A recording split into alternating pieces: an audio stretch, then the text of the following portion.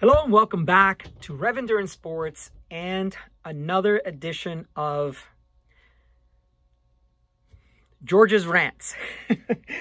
So there was a video just recently that I posted about Bike Geometry 101, stack and reach. What is it?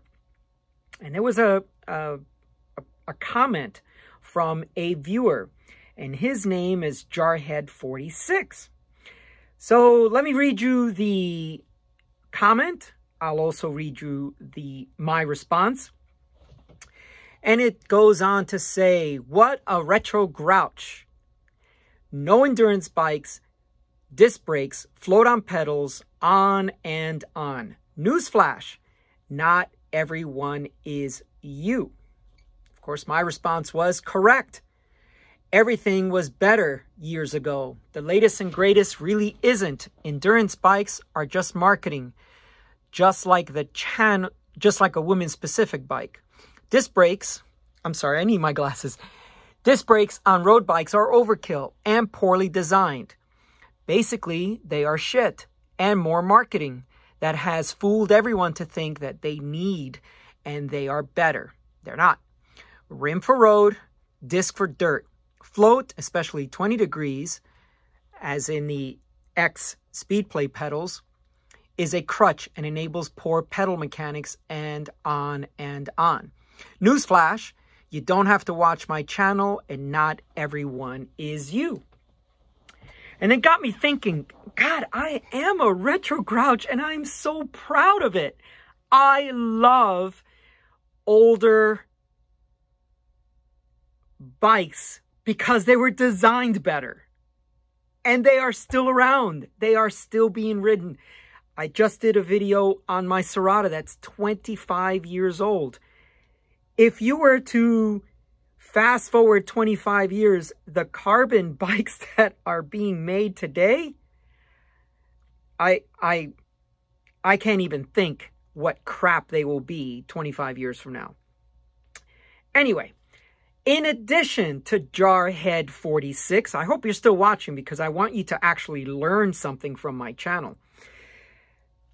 In addition to Jarhead46, I just saw a video a couple of days ago from Cycling Weekly, and they talked about 6 things they'd like to see return to bikes. So I'm not the only person talking about older things being better on newer bikes. And then there was another video that I watched, Cycling Tips, about the Cannondale Synapse. And so I want to combine all these things and kind of talk to you about this. Now, before I go any further, another thing about my channel, I like to take my time to explain concepts to you. If you like quick and dirty answers, this is not a TikTok channel. This is not a TikTok video. These are not 15-second attention span videos. These are videos where I give you the point, I then develop the argument for that point, and then I move on to the next point. This is not rapid fire round. This is not any of that stuff. This is a channel that I want to spend the time to educate you. And if you have a valid counterpoint, I wish to have that discourse in the comments section. I will learn something from my viewers, and that's the reason for this community, so we can exchange ideas. It doesn't mean I've got the only answer, and I'm willing to learn from other folks. So that's the purpose of this channel. And if you want quick answers, I'm not the channel for you. You don't have the attention span, please move on. There was another video where a viewer in the title, I said, did you know the L03A was being replaced by the L05A? These are Shimano brake pads. It says it in the title, pretty much. But then he says, the commenter says, oh, it took 9 minutes of you rambling on and something about your air conditioner. I said to him, look, because I rewatched the video to see, and it was about 5 minutes in. the previous 4 minutes and 59 seconds were basically explaining the supply shortage issues, because I do not think most people realize that even just brake pads in August of now it's September 1, I'm sorry, September 1 of 2022, we are still feeling the effects of the COVID. It's 12 o'clock. 12 o'clock. The COVID lockdowns. So, yeah. Anyway, so let's get on with item number 1. So item number 1, and again, this is a reaction video to Cycling Weekly, gloss paint. Now, the return of gloss paint, because matte finish paints became very, very popular. And I think they still are. You know, if you're a frame manufacturer, you are looking for that, oh, we are so light compared to this other brand. And this model is now 700 grams or whatever. Paint does weigh quite a bit. You know, bikes historically with very beautiful paint schemes on them, like a Colnago or something like that, paint adds 200 or more grams to the weight of the bike. So as a frame manufacturer, sure, go matte finish, go very, very thin coat, and you've got an opportunity to reduce the weight of that bike a couple of 100 grams, right? Especially white paint. White paint is very heavy because it's got to cover the black carbon. And so you got some primer coats and some others. I'm not a paint specialist. I'm just going off of what seems to be common sense on a white painted bike. But here's the thing. The matte finish frames, they're very hard to keep clean. Here in the shop, whenever I get a matte finish bike, I'm like, oh, how am I going to get this thing clean? There's very few things that work really well to it. And then eventually that matte finish does get shiny. The person on Cycling Weekly mentioned that. But, you know, it's a big thing for weight weenies. They want that matte finish because that means that their bike frame is lighter. But honestly, it's really boring to have another matte black finish bike, and a white matte bike is a dumb idea. So just like white spokes on wheels and white hubs on wheels, DT Swiss has done that before. Bontra, it's just not a good idea. These things just get so dirty, very hard to clean. Let's stay on topic though. Number 2 was integrated bars and stems. Look, as a bike fitter, these things are a nightmare.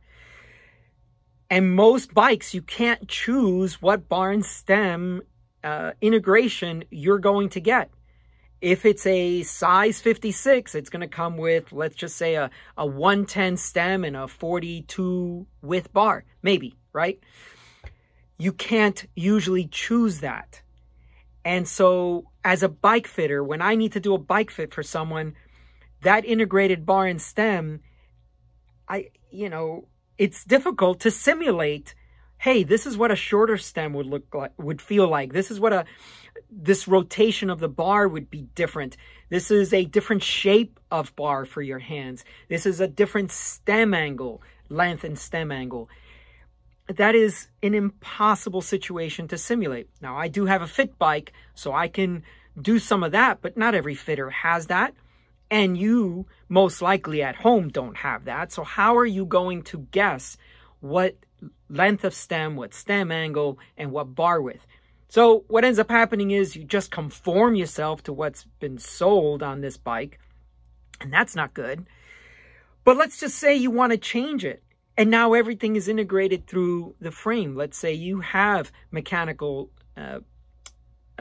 shifting and hydraulic brakes, and everything's running through the handlebar. Now, of course, there is SRAM access, and now the new Shimano stuff that's going to be wireless for the 2 shifters to the derailleurs, but you still have to run the hoses through, and so let's talk about the attachment of lights and computers and things like that. If the bar is proprietary, then they're coming up with their proprietary mount for you to mount your computer, or mount some lights, or maybe you want to mount a GoPro. Maybe that's something you want to do. I did a video on the Vision Metron 5D and my love-hate relationship with that handlebar. So if you want to do things other than just, I don't know, have a pretty bike at Starbucks, you're limited with an integrated bar and stem. Aesthetics, is that the thing?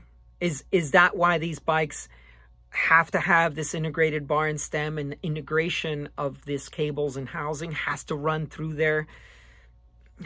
I don't know. Just a standard bar and stem like this, super simple, right? Now this is backwards because this is off of my tandem, so the stem actually goes forward to attach to the seat post of the captain and the stoker. This is the stoker's handlebar. But, you know, for bike fitting, there was another thing that happened, or has happened, is that I had a lady come through and she was having a really tough time with her hydraulic disc brake. Well, I've cut to the punchline, but she had a really hard time with her reach. And so the bike fitter kept putting shorter and shorter stems. And that compromised the handling of the bike significantly, you know, to where she had a 70 stem on her bike. And I was like, why do you have a 70 stem? Oh, I can't reach the bar. So it turns out that her real issue was that the handlebar reach was too long, and then you had the longer type disc brake lever body, and so that exacerbated everything, right? This bar was longer, so let's just simulate that this curve is actually going to be here. So we found a bar that was 2 centimeters long, a shorter reach, and then we put on a 90 stem. So we took the 2 centimeters that the bar was too long, put that as a shorter reach bar, but then we were able to put the longer stem so the bike handled better. Eventually, we would like to put 100 stem on that bike, because that bike will handle significantly better, especially downhill. So these bike fitting issues are paramount as a bike fitter when I see these integrated bars and stems. Did you know that they're heavier in most cases than a really nice handlebar and a really nice stem? It just frustrates me to no end.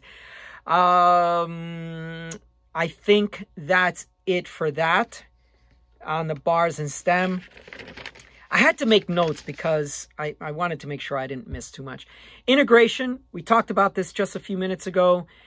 You know, with the integrated shifters now, it's a little less of an issue, but you're still running hydraulic lines through the bar, through the stem. Then it runs into the head tube and it runs through the headset bearings, or at least one of them. That's terrible design. And if you need to just do a headset replacement or a lube or something like that, if there's just not enough hose, you can't do the lube. And if you need to replace the headset bearings, you need to cut, disassemble hydraulic stuff, maybe run a new line. It is way too complicated. And the home mechanic can't even work on it. So,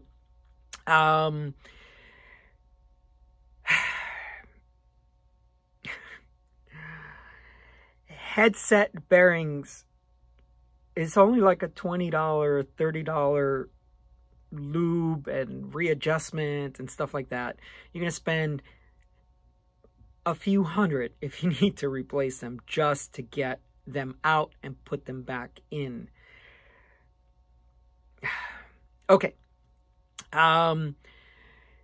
Is it about aerodynamics to integrate all this stuff, or is it just for aesthetics? I mean, how much of a challenge is that little 5mm brake hose going to cause to the wind when you've got this big melon and these wide shoulders on the bike? This is the biggest significant aerodynamic drag component that you need to take care of. That little thin brake hose doesn't do anything, honestly. Think about it, okay? All right. Next thing. I would love to see the return of the 27-2 seat post, just like this guy. This is a beautiful seat post from Ritchie Logic, or from Ritchie, and this is a Flex Logic, a Super, let me see, Super Logic, Flex, blah, blah, blah. Look, let's be honest about this. There's very little you can do to frame geometry to make it more comfortable, okay? Most of your comfort's going to come from your seat post. I'm sorry to shatter your dreams, but most of your comfort comes from your seat post. It does not come from the rear triangle. Think about it. Triangles are very, very structurally stiff. That's why they're used in bridges and everything else, okay? So, when a bike manufacturer puts an aero seat post in there, puts a proprietary shaped seat post, so it's not even round, it's not aero, it's just, why? Why do that? That is just dumb. Either stay with that round or go full aero. But other than that, I don't see any purpose for making a proprietary seat post shape. That's just dumb. So let's get back to the seat post having the most impact. Notice what I did there? Most impact in your ride quality. If you were to design your frame with more of a sloping top tube, then this seat post gets more ability for it to deflect. If you're riding 30.9, 31.8 seat posts, it's not as small of a diameter as a 27-2 seat post, and you are compromising a ride quality you should be expecting from. You know, you're spending $10,000, $12,000, $15,000 on this bike. You want ride quality? Go back to a 27-2 seat post and allow the thing to flex. I think Canyon had a couple of them, and I guess the Specialized Roubaix had some elastomers in there. Yeah, that's the right idea. The comfort comes from the seat post, not from the rear triangle. There's very little deflection. And drop C stays, that's also pretty much of a myth for ride comfort. So, yeah, I'm a retro grouch, a 27-2 seat post, and then just a regular round seat post clamp. Super simple. You're not held hostage by the bike manufacturer for these hidden seat post clamp mounts, you know, that come in on an angle from the front. You can damage the frame. You can damage the seat post. The seat post slipping is a problem. I had this on my Bottecchia that has one of these. Well, it has a proprietary shaped post, and it has a clamp going through the frame. So what I had to do when one of them broke, I found the tiniest of washers to put in there to provide a little bit more support, and then I had to go past the 12 Newton-meter torque. Not a good design. And then you got the Basso along the back here, Canyon along the back with these tiny little screws, which I'll get to in a minute as well.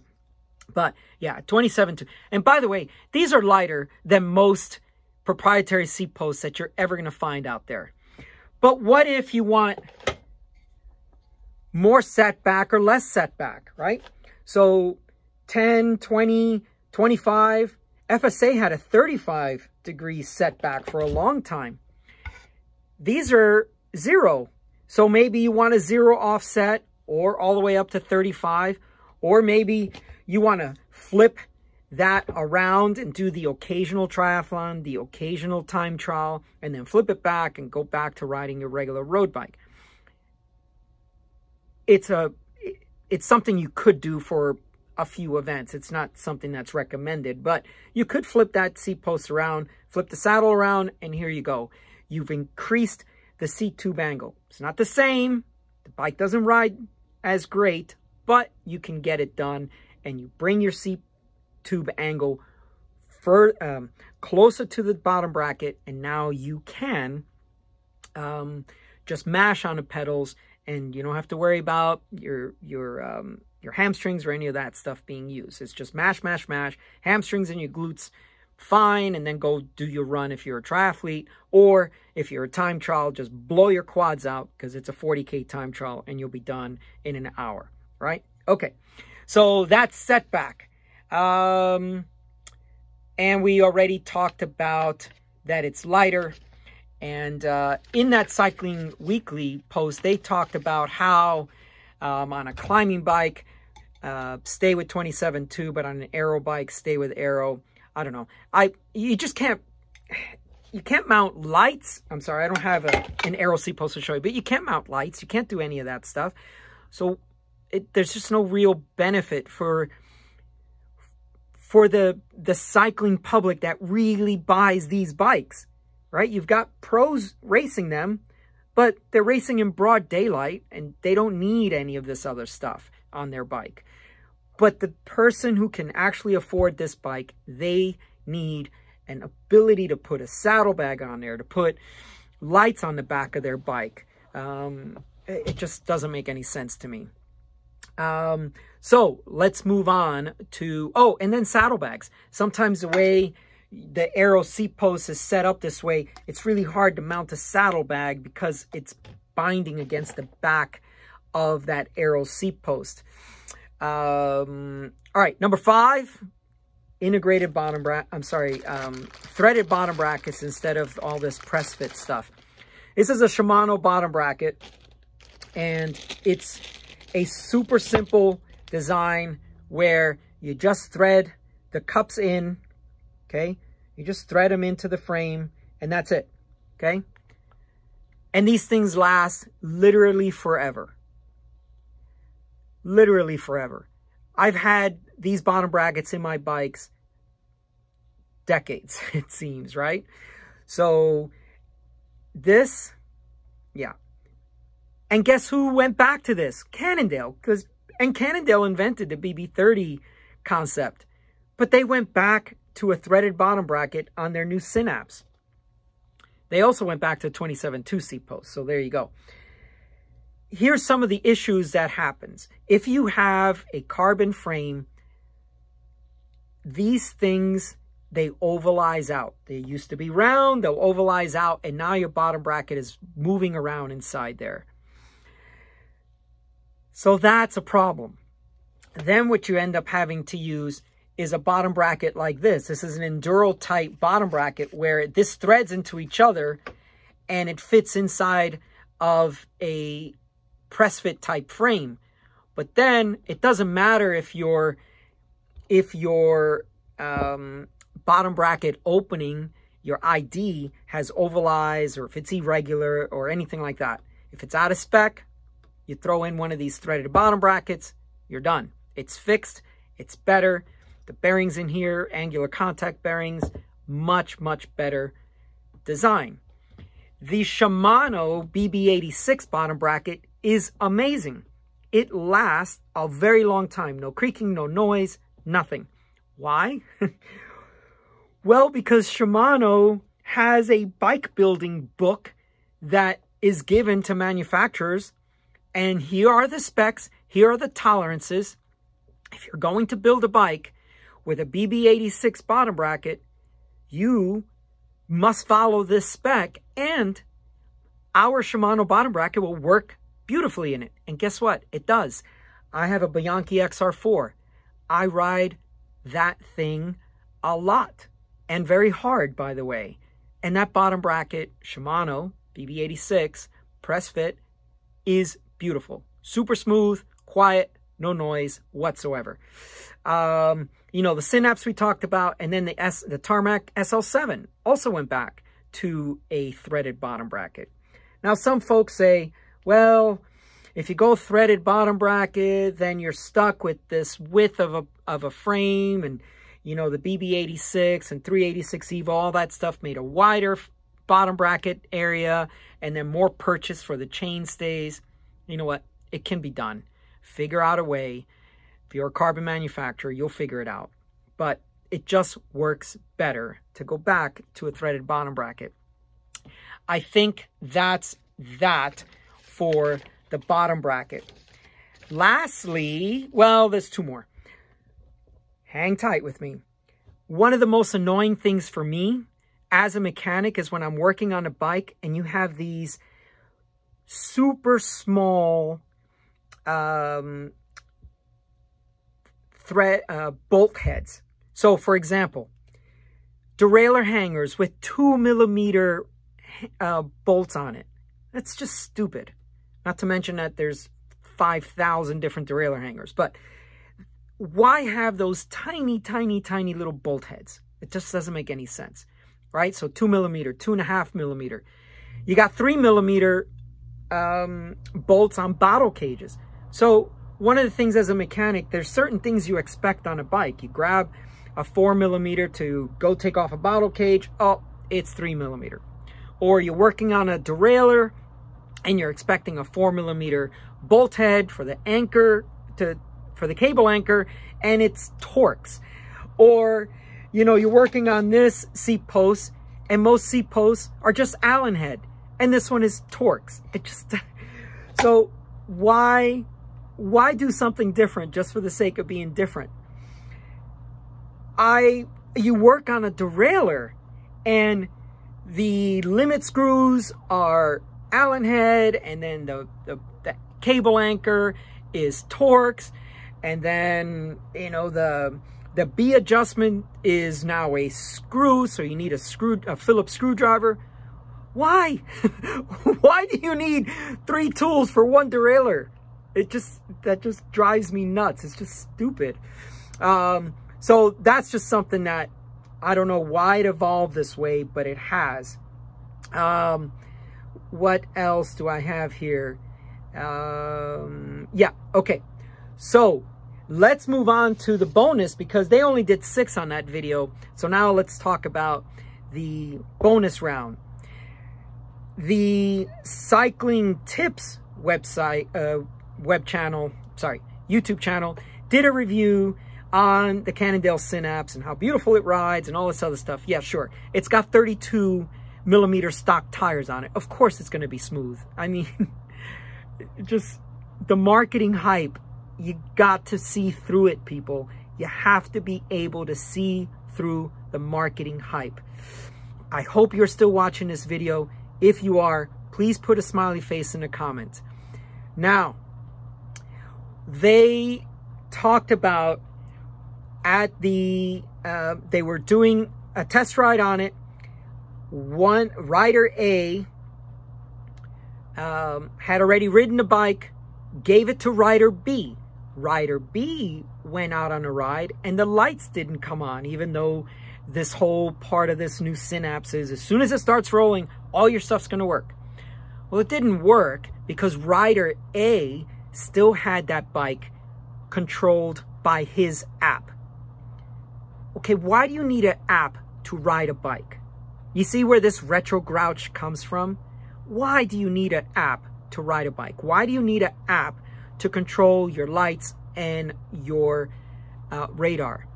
Now, from Cannondale's perspective, they said, well, look, we asked a lot of our consumers, and they said, yes, I have a headlight, I have a tail light, I have a radar system, I have this, I have that. And every day after my ride, I got to take them all off and find all individual charge cables and do this and do that. I completely understand that. I do it. But now you need an app to control your headlights, your taillights, and your radar. Not to mention, you don't get to choose which lights you want to run. So they're not very bright. maybe, you know, one of the things I love is exposure lights. With exposure lights, I can program how long I want a light to last. So if I am looking at a certain ride and I want to choose how long I want my headlight or tail light to last, and oh, by the way, it's printed, well, right underneath the clamp, but that's okay because you can just move that out of the way, right? So even if I don't have the manual with me, it's printed right on the light. So I can program this light to last as long as I want it to, right? I can do the same with the tail light, which is why I like exposure lights. So you don't get to choose your lights, and you have to use an app to run your bike. Just stupid. Anyway, that's all for today. Oh, actually, I was holding this bolt, and it was part of the item number 6. So look at this nonsense here.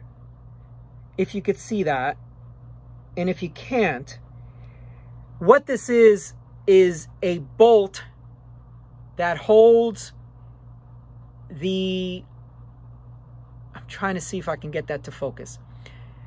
This is a bolt that holds the clamp for the shifter to the handlebar. And this is SRAM, so I need to pick on SRAM again. So one of the things that bugs me about SRAM is they're always innovating for whatever reason, and they always want to be the lightest group, and which, by the way, weight is not that important. So they have a hollow bolt. I mean, seriously, would you save a couple of grams so that you can then post that your shifter body is lighter? I mean, you're just looking for something to fail when you use stuff like this. Don't use hollow bolts. Use a good steel bolt. Don't worry about titanium hardware. Okay, sure, maybe, but come on. Stop chasing silliness of weight and do things like this, okay? All right, so that is all for today. Please like and subscribe, and please make some comments down below because I'm sure you have your own opinions. Thank you so much. I appreciate your time and your attention. Thanks for watching.